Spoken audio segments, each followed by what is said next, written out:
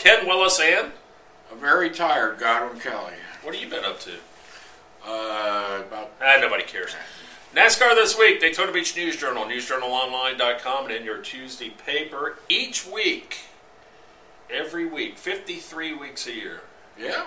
And Speedweeks just ended, speaking of weeks, and the Daytona 500 is in the books, and each week on our NASCAR This Week, we talk about 3 things you learned last week and 3 things to look forward to this coming week.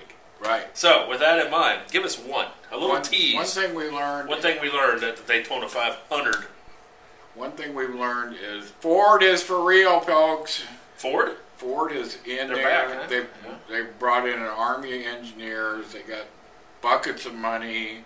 They're Gotta have that. Yeah, it's called horsepower dollars. Or cubic dollars. Yeah. It is. So they're back, and they showed in the Daytona 500.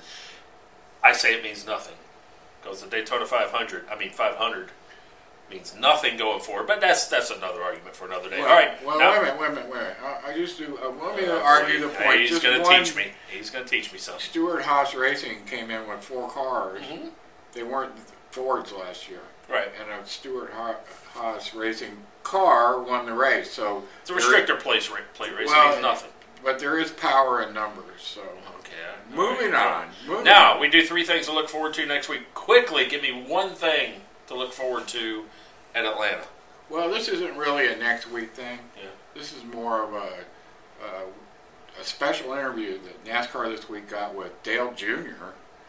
And he's talking about the future of the sport. Really? And there's all this gloom and doom out there about NASCAR. Not here. He's got a different take. You need to read it. Okay. Questions and attitude. We take a look at the first weekend of stage racing at NASCAR. Very good. And our weekly top 10 driver rankings that are very popular. I love the driver rankings. They're going to look very familiar. Love the driver very familiar. rankings.